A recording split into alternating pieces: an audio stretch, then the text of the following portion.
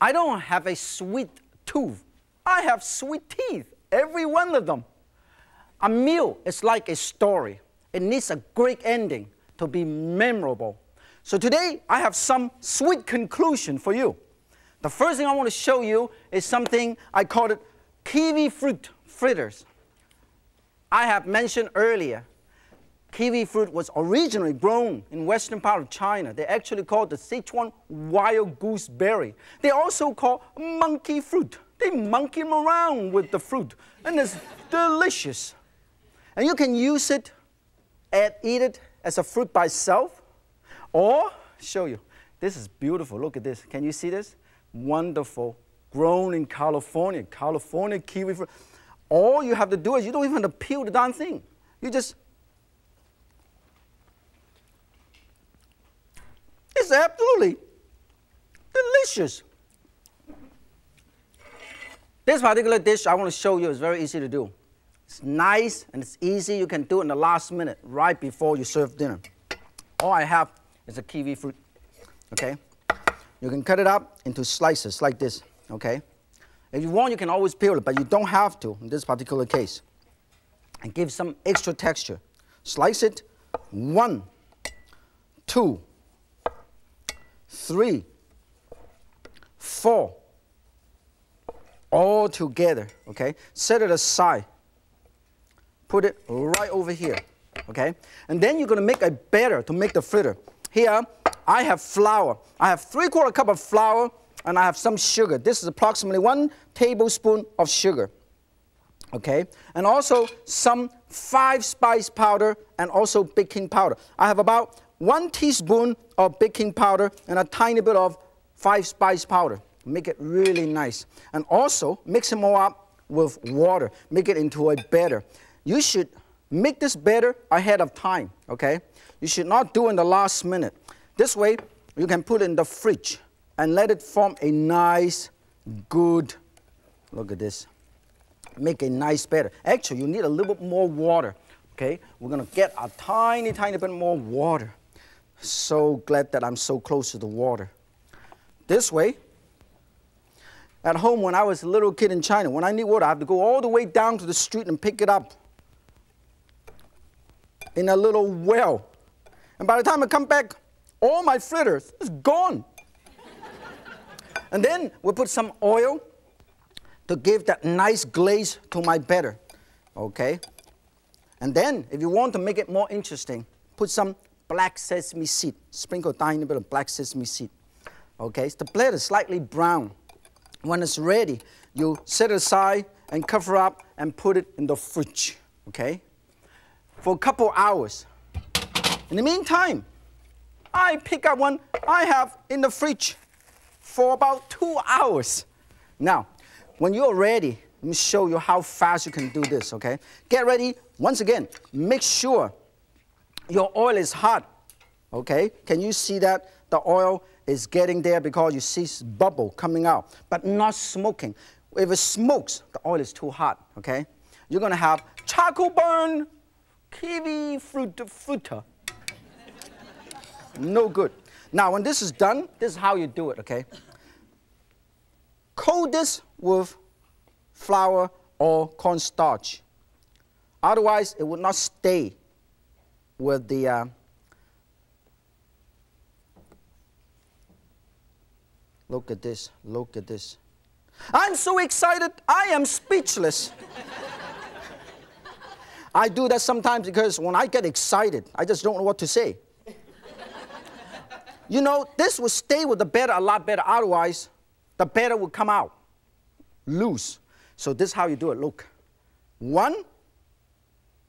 Everybody look. Dip it in. Don't slam dunk the darn thing. Drop it in very, very carefully because otherwise you might get into trouble. Okay?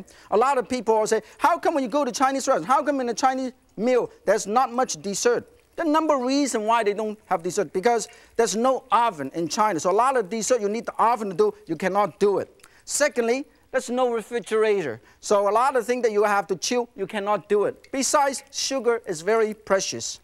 And one of the main reasons is they never have enough dentists. And then, look at this, until golden brown. And it's very, very easy to do. You do not want to cook it too long. When it's nice and golden brown, let me clean up. Okay. Let me make sure this is done. Get a strainer. Nice and golden brown. Look at how beautiful this is. Turn them around. Turn them around. When it's done, you know, this can be very, very good. Get ready to serve. This is tea leaf. Look at this. When this is done, take it out. It doesn't take too long to cook at all. And this is wonderful.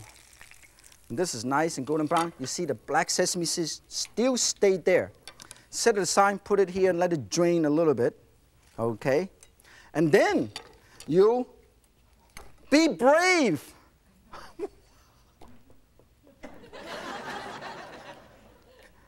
I risk my life to entertain you. And I hope you at home appreciate that. And then if you want, sprinkle a tiny bit of powdered sugar. Okay? Look at this. This is a beautiful, just like a little snow. Here you have a sensational kiwi fruit fritter.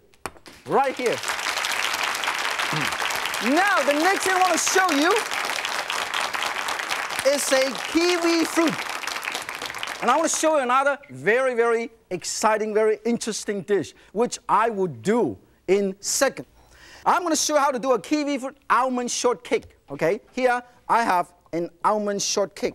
Look at this. This is beautiful. Almond shortcake. You make it yourself with a tiny bit of almond paste, walnut butter, and of course flour baking powder. But if you don't have time, you buy it. This looks homemade. I must have bought it, or I must have made it. We're going to make a sauce. Now, the shortcake you can make it ahead of time. Just keep it warm, warm it up anytime. And then, ready, get up, get some of these kiwi fruit, and you slice it into pieces like this. Okay? Set it aside. We're going to put this into our sauce. In this sauce, we're going to make a kiwi sauce with pineapple juice. Look at this. We'll melt some rock sugar. This is rock sugar. Okay? Make sure you don't drop it on your toe. It hurts. Look at this. Very dangerous. I crush this, and I put it, I melt it, and I thicken it up with cornstarch or tapioca starch. Mix this up while I'm tossing. And then you get a nice, really bright glaze. Look at this. Very, very easy to do. Melt this, stir this, stir this. This is good exercise. Do this all the time. And then when it's done and ready, all you have to do is put the kiwi fruit right in here. And then you can garnish this with a tiny bit of whipped cream. Put a tiny bit right over here. Look at this. And then put a couple of slices of these berry. And this is nice and done. When it's done, shut it off. Make sure if this is a little bit too thick, always make sure the right consistency. Otherwise, you don't want a glue. You want a glaze. When it's done, look at how beautiful this is. We'll put it right over here. Get a couple pieces of these kiwi out. Okay. Get a couple of these kiwi out. And then you put this right over here. And look at how beautiful. Kiwi almond shortcake. Here is a sweet place we all love to visit. As a kid, I hung around the kitchen a lot. But like all kids, I love hanging around the candy store even more. Even now, I still love the candy store in Chinatown. Of course, it is more fun going with a friend. Although these treats are sweet, many of them are made from your favorite natural ingredients, like candied ginger, full of flavor and heat, and spongy square candy covered with shredded coconut that comes in a rainbow of colors. And then we have crystallized pineapple rings. And don't forget this winter melon. And lotus root, which is used as a main ingredient in many Chinese dishes. It also comes in a sweet version. And then, who can resist this crunchy peanut brittle? Ah, here's my favorite, candied coconut. The Chinese have traditionally eaten coconut. We call 野鸡 in Chinese, to strengthen relationship between parents and children, the old and the young. I don't know whether it is true or not, but I can think of a sweeter way to make new friends. Can you?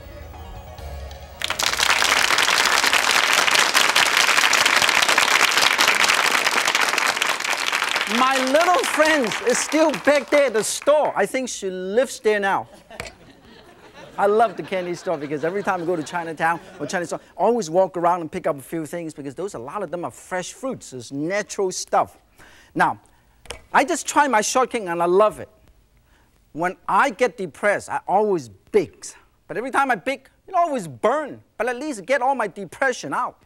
So I love it. Besides, life is too short, so bake more shortcake. Baking shortcake doesn't have to be a tall order. Now, we're going to light up something very exciting. We're going to light up a flambé dessert, tropical fruit. Like I said, nothing lights up a dinner like a flambé dessert. So this is a very unique one because I use a lot of tropical fruits. Here I have mango, okay? And I cut the mango like this, okay?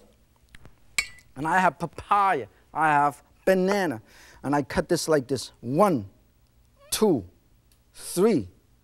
And then I cut 1, 2, 3. Normally you should do it with a little knife. So when you put it, it comes out like this. Very easy to come out. So all you have to do is just take it out. 1, 2, 3, 4. Just scoop it out. Just push it down. Push it down. And then you have all kind of fruits right here. And then you cut up some papaya. Okay? Cut it up in half. Cut into pieces or wedges like this. 1, 2, 3, 4, 5, 6. Set it aside. Put it right here. 1, 2, 3. Set it aside right here.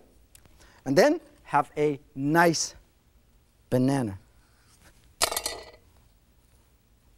Cut it up. Also cut it up in half. Okay? Cut it up in half. Set this aside. And then you go 1, 2, 3, 4, 5, 6, 7, 8, 9. Set all this wonderful fruit. Fruit is good for you. Now, when this is all nice and ready, you are going to get ready to flambé. Here, I turn on the heat, okay, to medium, okay. Now, I put a tiny bit of butter right here. This is about 2 or 3 tablespoons of butter, okay. You can use margarine, okay. And also, use a tiny bit of minced ginger. I want to make sure you're totally awake. Done. Done. Ginger. And then put a tiny bit of sugar and a tiny bit of 5 spice powder to flambé our fruit. This is very easy to do. Make sure you move them around, okay? Otherwise, it will burn. Don't use very high heat. Look at this. And then when it's done, you scoop out and put the fruit. Hold on to the fruit, and you put the fruit right in here. Look at this. This is going to be very, very colorful. Very easy to do, okay? Look at this.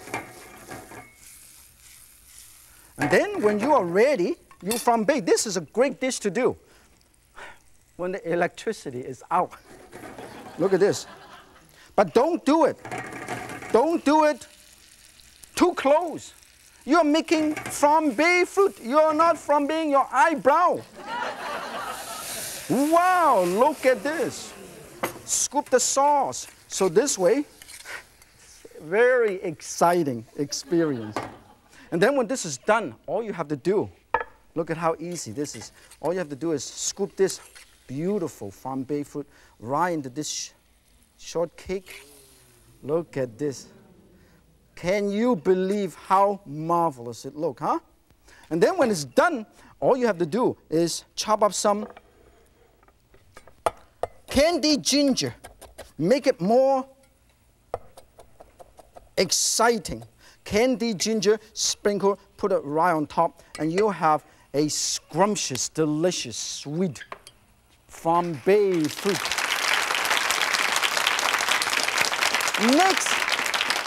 we're going to do a dish. I call it tangerine champagne sorbet.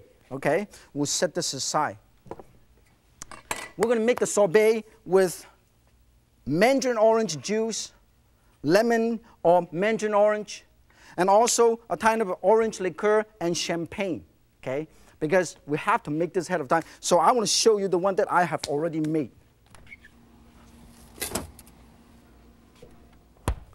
Look at this. This is cool. When this is done, we'll put it over here. Look at this. This is. A lot of people say, what is the difference between a sorbet and a sorbet? The difference is about $5 a gallon. A lot of people love dessert. Look at this. We'll put one over here. But when they eat dessert, they always feel guilty afterwards. But for me, I must confess, I only feel guilty when I don't eat enough. When put it over here, and also chop up tiny bit of mandarin orange, peel, sprinkle it on top. This is how beautiful it is. Serve with almond cookies, and this is a beautiful sorbet.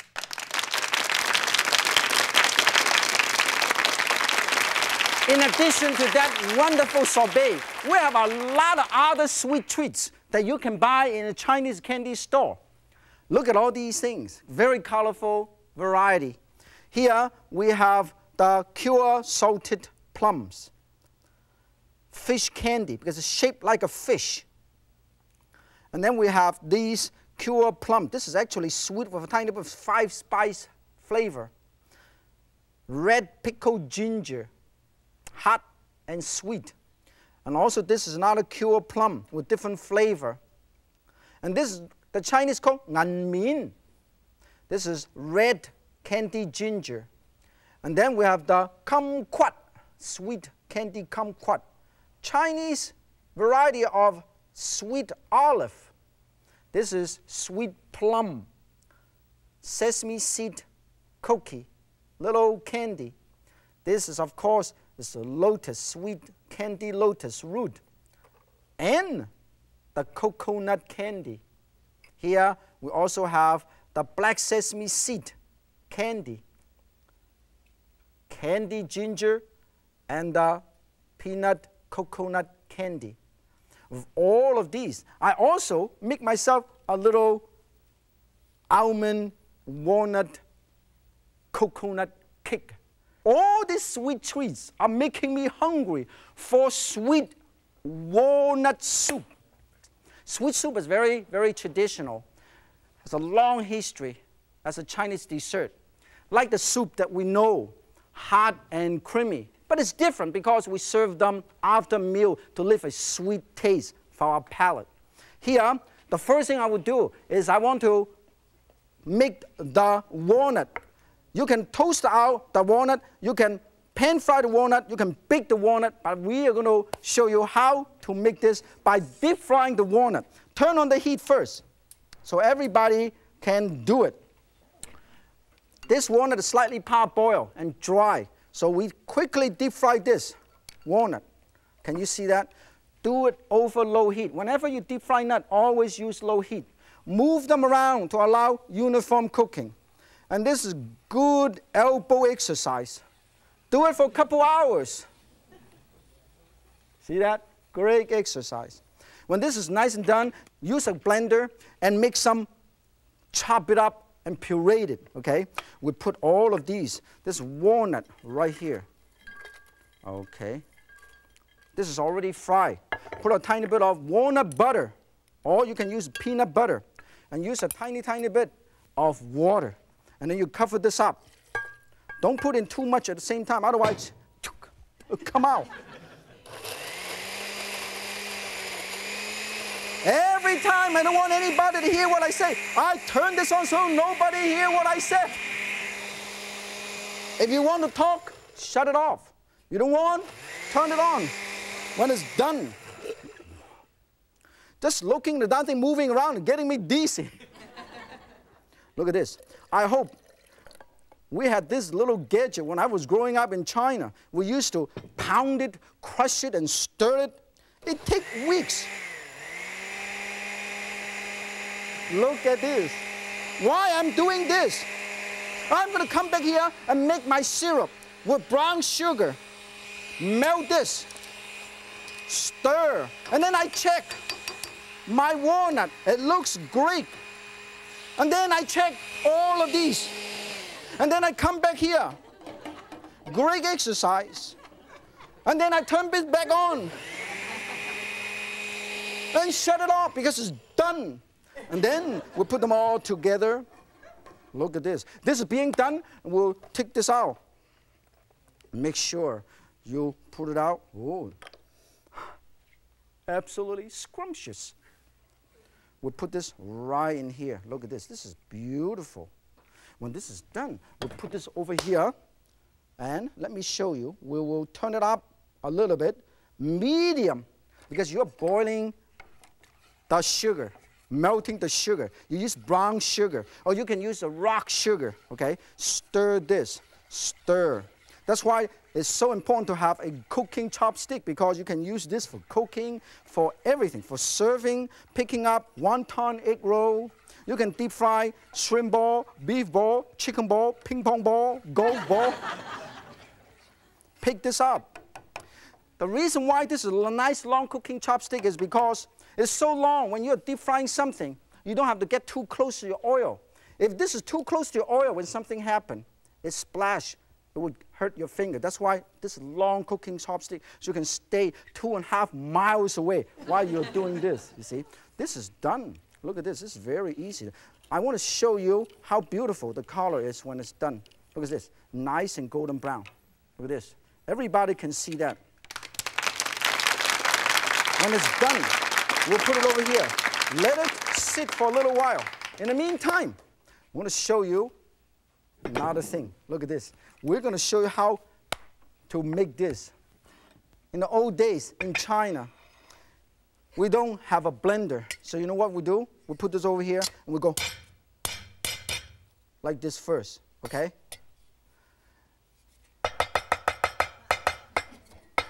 You do it takes about 3 to 5 weeks to do it.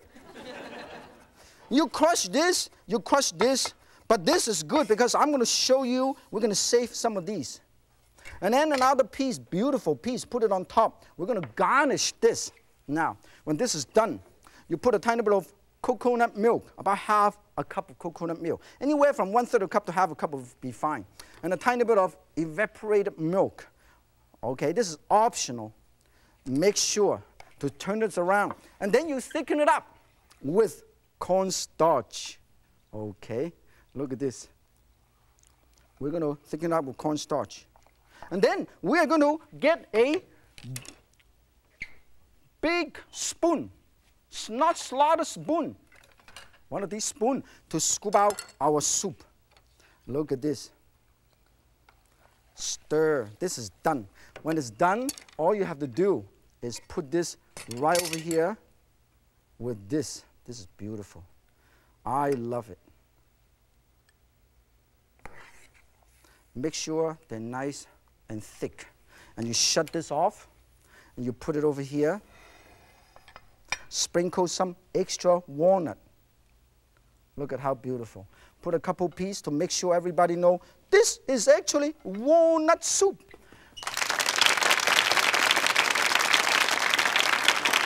Aside from this wonderful walnut soup, we also have the sweet black sesame seed soup and this creamy peanut soup. A great dessert is not only icing on the cake. It is the icing, the cake, and everything else in between. So after dinner tonight, don't forget to have a sweet conclusion. Until next time, if Yan can cook, so can you. Join in.